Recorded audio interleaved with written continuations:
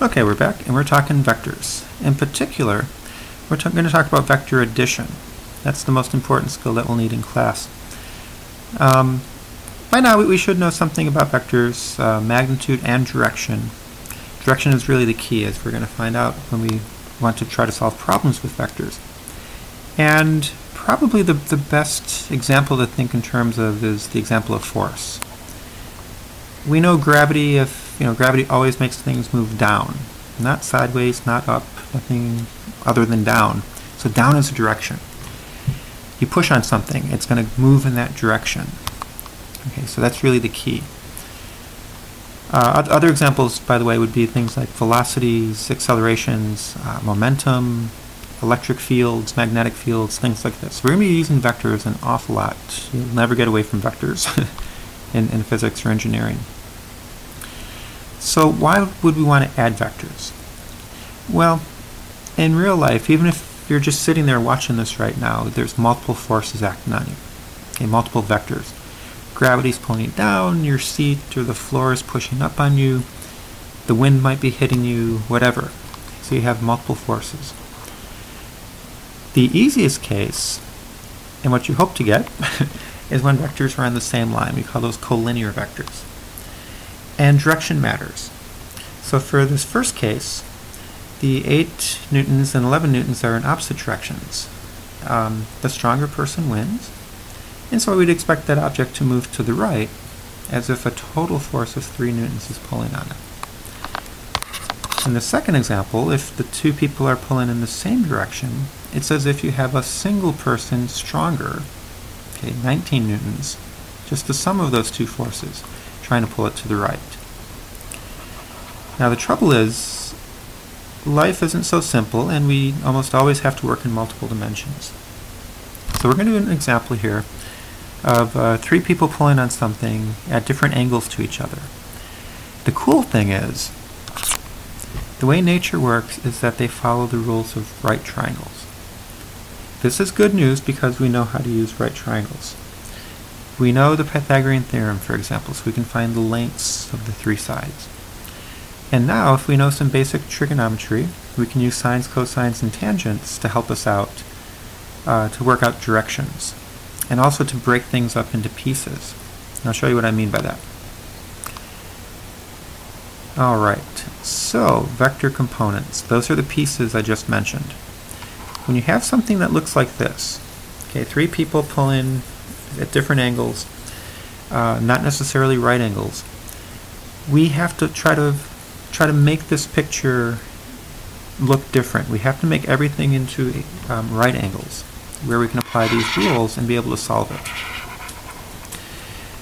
So what we have to do is think in terms of, well, how much of each individual vector is trying to pull you in an x direction, and how much of it is trying to pull you in a y direction. And that's where the right triangles come in. So for example, look at just this 20 Newton force. Forget about the other two. It's at an angle relative to that horizontal line, okay, 30-degree angle.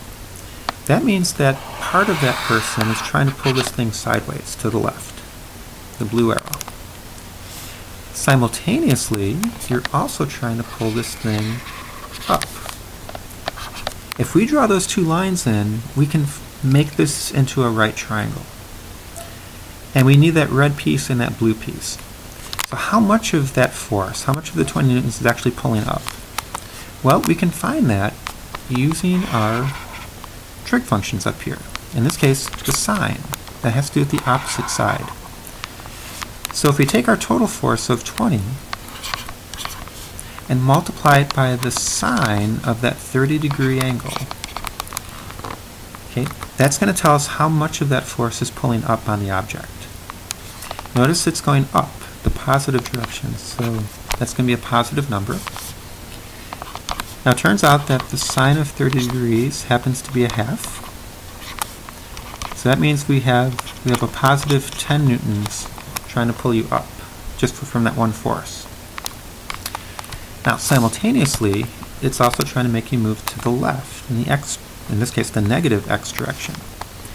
We can find out how strong that is, okay, what the length of that side is, if we take the full 20 newtons and multiply it, because it's adjacent to 30 degrees, the cosine of that 30-degree angle. Now it's moving to the left, the negative direction. We have to account for that with this minus sign. Directions matter. Okay, cosine 30 is root 3 over 2. Make this negative. And this turns out it's something like about a negative 17.4 or so newtons, if we round off. You can check your calculator for that. Okay, so we found the x and y components of that 20 Newton force. We have to do this for each individual force. That's why I recommend making this table every single time. It keeps it nice and neat. You don't have numbers and things all over your paper, and it'll make things easier to do our final step, which we'll see in a minute. Now the 12 Newton force. This one's a little bit easier because all of it's going to the right. It's all in the x direction. There's nothing going up or down, so there is no y component. Put a 0 in that column. Last but not least, we've got the 10 Newton force. Now this one, forget about the 12 and 20. The 10 Newton force, part of you is trying to pull to the left, and at the same time, part of you is trying to pull down. So we make a right triangle there. Okay, how much is going down? Well, that's opposite the 60 degrees, so we're going to use sine just like we did before for the 20. 10 times the sine of 60 degrees. It's down. Check it out. It's in the opposite direction of that 20 Newton force. We have to make that a negative. Okay. Now the sine of 60 is root 3 over 2. And this should give you something like, rounded off, about 8.7 or so newtons. What about to the left, the x component? That's going to be 10 times, the cosine of 60 degrees. I'm going to make it negative. It's going to the left. Okay, the cosine of 60 degrees is a half. Okay, so this would give us a negative 5 newtons going to the left. Okay, so why the two columns? Well, we're literally forcing this problem to make these things perpendicular. We need a right triangle, because right triangles, we know how to handle those. Okay, so what we do is we're going to add all the x's. The negative 17.4, the 12, the negative 5.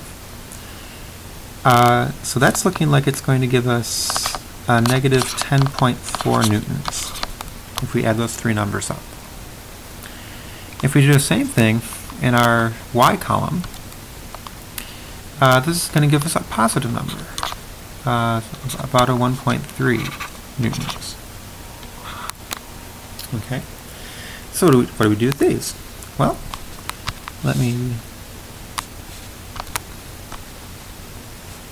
so if this is our object, these three people pulling on it with those the three forces in the original picture are equivalent to one person pulling to the left with a force of 10.4 newtons. That's our total x force. And simultaneously pulling up with a much shorter arrow, only 1.3 newtons going up. If we make a right triangle out of this, the sum of these two forces, which are perpendicular to each other, is the hypotenuse. Our total force, or our net force, is what we're going to call it.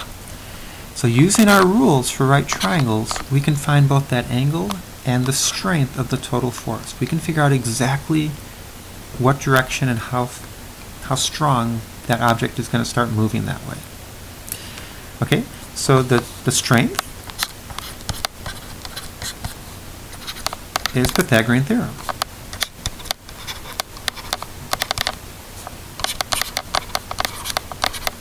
So we can pull out our calculators and find the square root of that.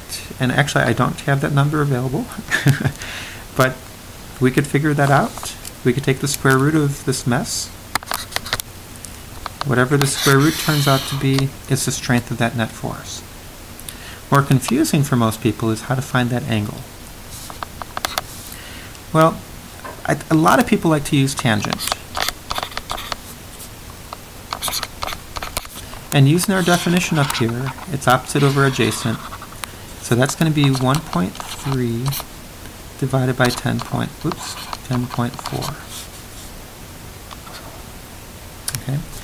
In order to find just the angle, like how many degrees it is, all you need to do on your calculator right now is find the inverse tangent of whatever this number is. Okay. So we would find the total strength of that thing. We could find the direction it'll actually start to move. If we knew the mass of the object, what we'll do later is we could find out the acceleration of the object. This is Newton's second law of motion. Okay, and it's going to move at the same angle. So this becomes a really powerful technique. It's something that we'll do over and over and over again, both mechanics, electricity, and magnetism, and other areas of physics, and engineering for that matter, where vectors are relevant.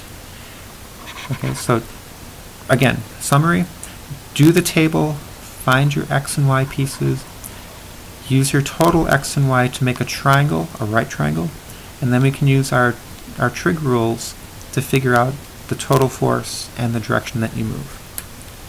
So I hope this example helps and keeps things straight, and we'll get lots of practice with this in class. And until next time, we'll see you later.